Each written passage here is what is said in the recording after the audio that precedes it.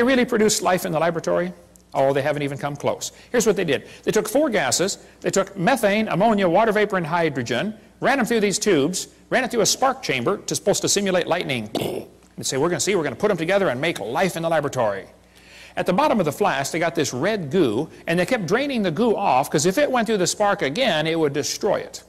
So they had to make the goo and then save it from the next spark, okay? They said in the textbook here it was rich in amino acids, this red goo was. Well, that's simply a lie, okay? They didn't come close to making life. Here the preacher says that the red goo was not rich in amino acids, and he has no evidence to show that at all.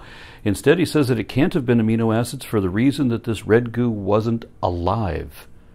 But as we said in the previous episode of the series, anyone who has actually read the Urey-Miller experiments would know that they never even tried to create life. There were a number of different experiments testing variable chemical conditions, and all of them were successful in producing amino acids, which was the goal every time. The red goo was rich in amino acids. That's not a lie. But amino acids are not alive.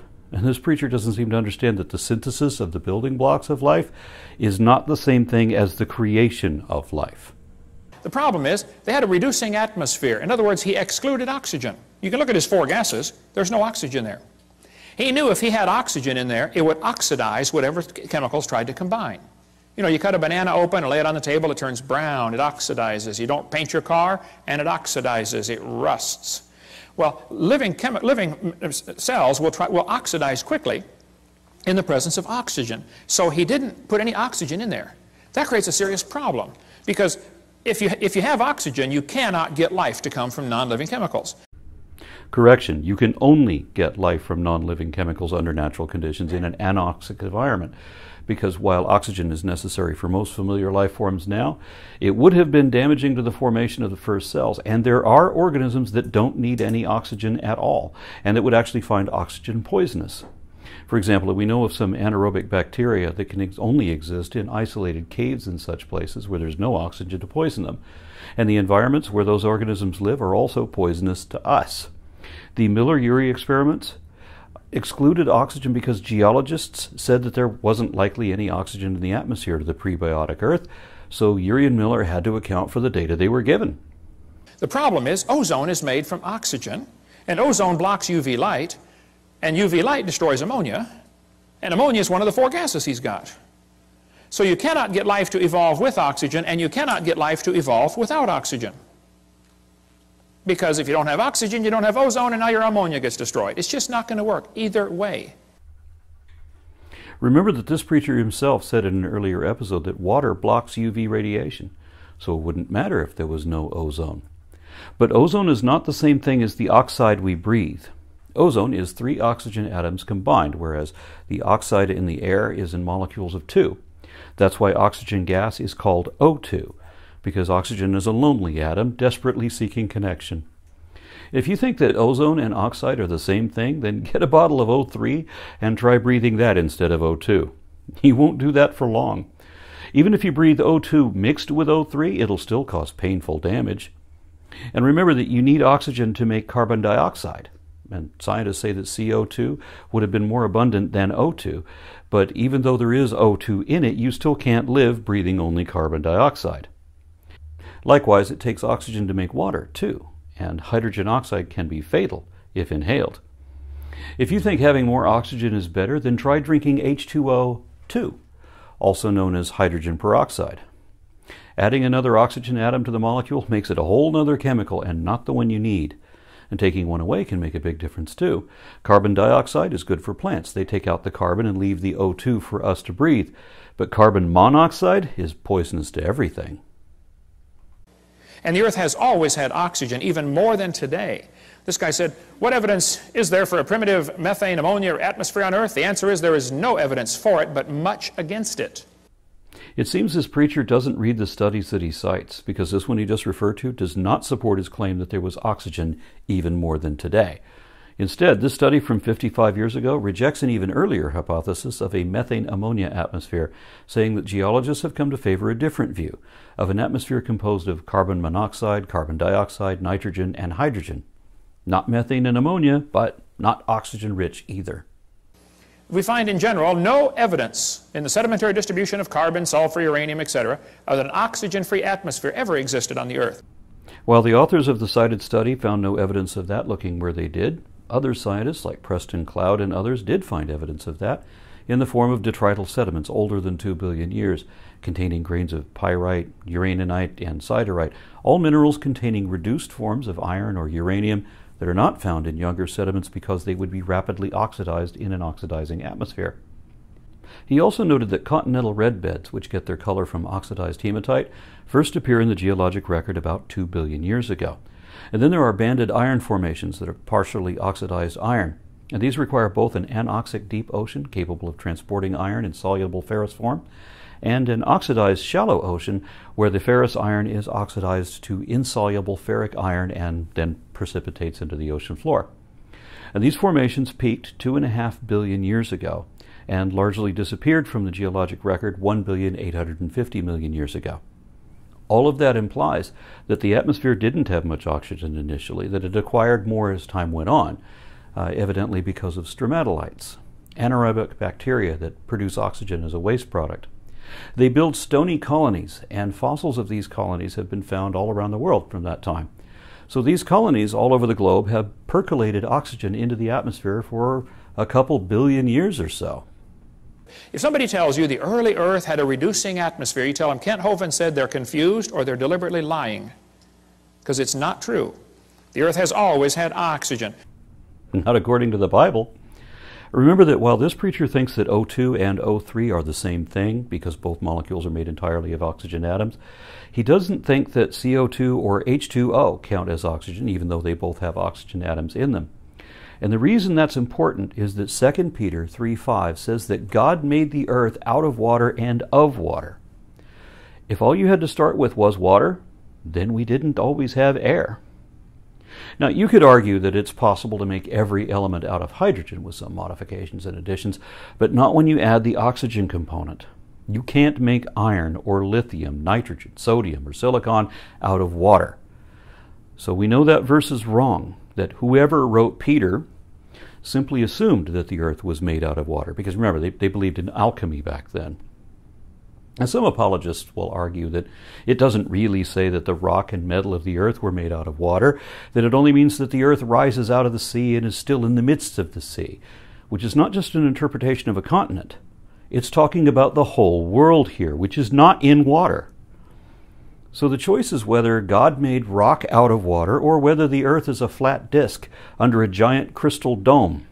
The Bible gives both descriptions, and we know that both of them are wrong. The Bible describes the atmosphere as a solid crystal dome and transparent like molten glass. But it doesn't describe the air that way because the biblical authors had no idea what air was. They didn't know it was particulate matter. They thought that air was supernatural, that the wind was the Spirit of God, and that dust devils were literally devils. And they thought that breathing the breath of life was the Spirit entering and animating our bodies, and that breathing our last meant giving up the ghost. And when you sneeze or cough, they thought that was the spirit leaving your body and that foul spirits might get in to possess, sicken, or kill you. That's why they say bless you when you sneeze. This article said, it's suggested from the earliest dated rocks at 3.7 billion years ago, Earth had an oxygenic atmosphere. They've always known the Earth had oxygen, even more than we have today. Wrong. The reason you have a few scientists saying maybe there was oxygen and most scientists saying no, there probably wasn't, is because we don't know whether Earth had any oxygen then. We certainly don't know that it had any more than it does today, and there is no evidence whatsoever to indicate that it did. We covered that on Seminar Part 2, how the early Earth probably had even more oxygen, made them live longer. No, having more oxygen in the atmosphere doesn't increase longevity. The preacher is here trying to make excuses for religious apologetics, arguing for absurdities like how some characters in the oldest stories of the Bible supposedly lived for hundreds of years.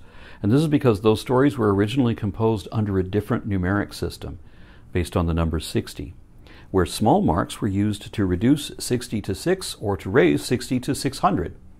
And these subtle indications were sometimes unintelligible when baked into clay tablets, and the system of counting was also awkward and difficult to translate into modern decimal metrics. That's why our translations of those old tablets today say that the earliest of the Sumerian kings reigned for tens of thousands of years before this preacher thinks the earth was even created. This textbook says there was no oxygen on the earth, which is a lie, and then it says the rocks absorbed it. Hello? How can they absorb it if it wasn't there? Well, think about it. Assuming a mostly anoxic atmosphere in the beginning, as indicated by the reducing conditions evident in geology, then as stromatolites raised the quantity of oxygen, it was first absorbed into the water and then into iron ore. Then the oxygen being pumped into the air was absorbed by the rocks until they achieved a level of saturation such that the continued flow of oxygen from stromatolites eventually accounted for 21% of the atmosphere. And ultimately, these bacteria killed themselves off by overpolluting the planet. And the organisms that inherited the now oxygenated world adapted to the use of this newly available gas for additional energy. And whether there was an anoxic atmosphere in the prebiotic Earth is not a lie. That is a probability indicated by the evidence we just described, which creationists cannot account for, nor even consider. Second problem they had with the Miller experiment, they filtered out the product. That is not realistic for nature, okay? They saved the goo from getting sparked the second time because it would have destroyed it. Because they're essentially using a test tube to simulate a global environment where lightning strikes here or there every now and again, but not everywhere constantly. So this minimal degree of idealization is actually much more realistic than what the preacher suggests they do instead. What he actually made in this experiment was 85% tar, 13% carboxylic acid. Now both of those are poisonous to life. If you make a mixture that's 98% poisonous to the other 2%, I don't think it's logical to say you've succeeded in creating anything that's going to help make life, okay? I can see where you'd want to have less tar, even if that means less flavor. But carboxylic acids are generally tart in taste and are thus used widely in the food industry. So how poisonous are they, really, since they're in our food and we ingest them all the time? That all depends on concentration, and we're talking about a whole planet here, not just a test tube. And remember also that this was long before we would have what would eventually qualify as life floating in the water above and entirely separate from the remaining tar. The problems are he made mostly only 2 amino acids. There are 20 different ones required to make life. 20 different amino acids. Now, these amino acids are kind of like letters of the alphabet, okay? You have to have 26 letters in the English alphabet to make all the words that we have. Well, you have to have 20 different amino acids to make all the proteins that your body has. With those 20 different amino acids, your body can build a bazillion different kinds of proteins, kind of like you can make a lot of different words with the same 26 letters, okay? What he actually made was a couple of letters, like 2 of the letters of the alphabet, by combining these gases. That might have been all they knew about with the equipment that they had in the 1950s. But after Stanley Miller died in 2007, one of his students, Jeffrey Beta, inherited an old box of Miller's original samples from the volcano in a bottle experiment from way back in 1953. Reanalyzed with the advantage of modern high-performance liquid chromatography, Beta realized that those original extracts actually produced no less than 22 amino acids, several of which Miller himself had never seen when he was alive. This creates a real problem since half of them were left-handed and half of them were right-handed. What he actually made was amino acids, only 2 of them, and half of them were backwards. I mean, if I drop letters of the alphabet, there's a 50-50 chance some of them are going to land upside down. They don't do any good. You have to have them all facing the right way. The smallest proteins we know of have about 70 to 100 amino acids, all of them facing the right way. This greatly compounds the problem, okay? I should add that biochemists also now know of a ribosome that can use either left or right-handed RNA templates to exclusively synthesize right-handed versions, effectively solving the problem of homochirality. DNA and RNA are all right-handed, all other proteins are left-handed. It's a very puzzling fact. All proteins that have been investigated from animals, plants, and higher organisms, and from simple organisms, bacteria, molds, even viruses, are made of left-handed amino acids. They're all that way. And that, I think, should be indicative of a single universal ancestry for all life currently on this planet. So he's really got a problem since half of his letters were backwards. And there are hundreds of amino acids required to combine in just the right way to make a protein, and they unbond in water faster than they bond. And they claim this all happened in the oceans. Well, the oceans are completely full of water, all the way to the bottom.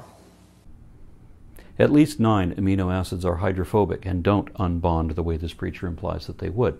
Some are less hydrophobic or partially so, or they are indifferent. So this situation, too, is not like the preacher makes it out to be. And Brownian motion is going to drive them apart. It's not going to put them together. Does this preacher think we're talking about a whole ocean of clear, purified water except where these chemicals are in this one area? We're talking about a primordial soup, remember? So Brownian motion wouldn't really be a thing under these conditions. One of the lies in the textbooks is that they made life in the laboratory. They have all they've done, every experiment has made the problem worse for the evolutionist, okay? There has never been any experiment in origin of life research that ever made anything worse for evolution. Just like there's never been any relevant experiment or discovery that didn't make things worse for creationism. Scientists actually have artificially assembled organisms genetically that then went on to live and grow and reproduce. And they've created synthetic organisms in the sense that a substantial portion of the genome, or the entire genome, has been deliberately designed or engineered by human scientists. And my favorite example of that is an entirely artificial lifelike material that even has metabolism and can reproduce. But that doesn't help us. That only shows how we, as intelligent designers, could build life. The purpose of all these origin of life experiments that we listed in this episode and in the previous one were to find out how life originated without a designer. And while we still don't know all of that yet, we definitely know some of it, a lot more than the science deniers care to know about. Spontaneous generations do not occur spontaneously in water. Life is not going to get started in this way. Here the preacher is misquoting a textbook from a quarter century ago that is not talking about spontaneous generation like he apparently thinks it does.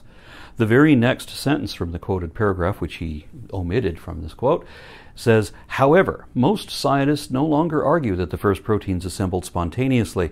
Instead, they now propose that the initial macromolecules were composed of RNA, and that RNA later catalyzed the formation of proteins. And this study from just a couple years ago says that proteins are comprised of amino acids. Proteins in the biological environment are surrounded by water molecules which play crucial roles in the protein structure, function, and dynamics.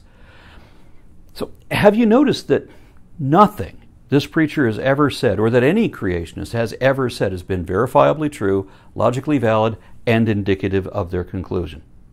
And this includes all of their attempted criticisms of science. None of them have turned out to be the way they make it out to be either. That's all they can do, is criticize science, because creationism cannot perform any experiments and refuses to submit to any form of testing. Creationism cannot contribute to human understanding because there's none of it that can be shown to be true, and it does not produce results. The best it can do, because there's an awful lot of bad that creationism does or causes, but the best it can do is just complain about applications of science and philosophy that work and that actually do some good.